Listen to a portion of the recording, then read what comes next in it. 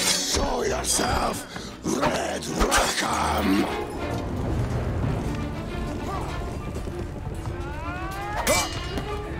If it's a fight you want, you bet your match! Fight with who?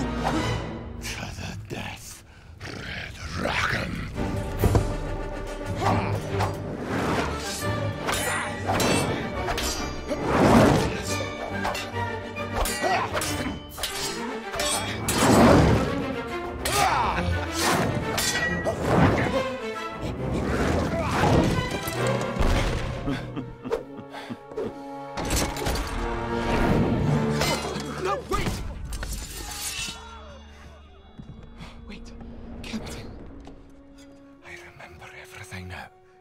Everything Granddaddy told me.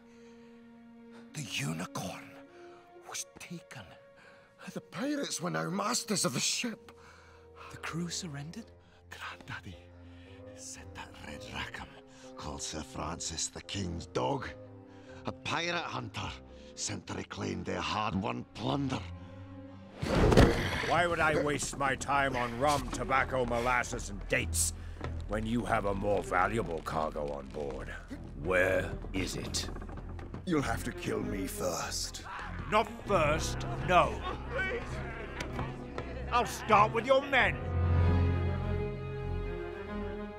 To save his men, he would give up the secret cargo.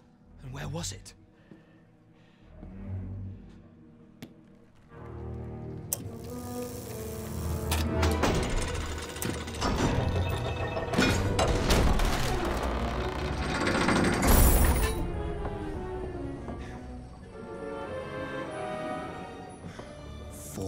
Hundredweight of gold, jewels, and treasure.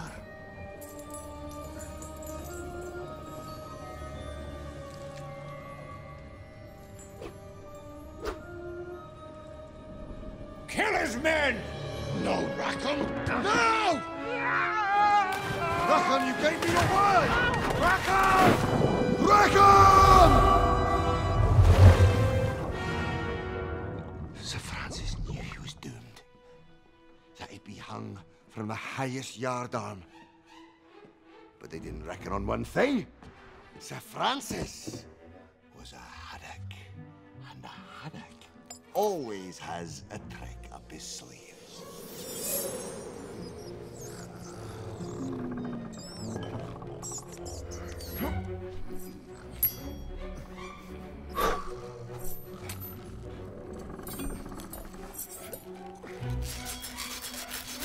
And with that, he hurls himself forward. On the pirates? Like that? Unarmed? No, on a bottle of rum rolling on the deck, and he opens it up and puts it to his lips, And then he stops. This is no time for drinking, he says. I need all my wits about me. With that, he puts down the bottle and... Yes, he puts down the bottle and he seizes a cutlass. Then he makes his way to the ship's magazine, where they keep all the gunpowder and the shot.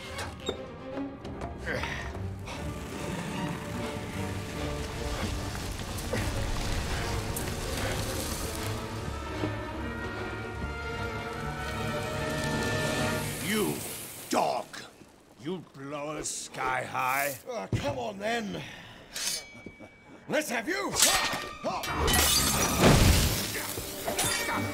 Not this time.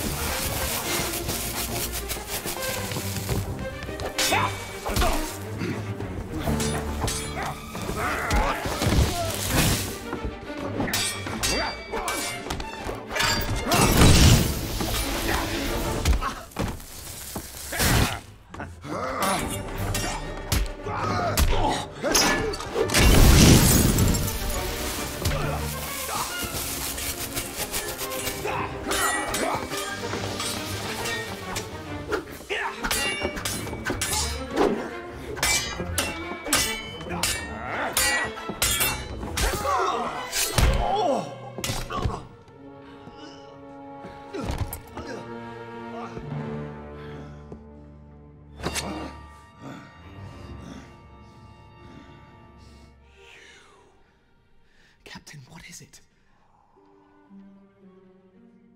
How could I be so blind? What are you talking about? This isn't just about the scrolls or the treasure that went down with the ship. It's me. It's me he's after. You'll suffer a curse upon you and your name, Haddock. He wants vengeance. Come back and face me. Hurry, Tintin. What? We're out of time. Captain!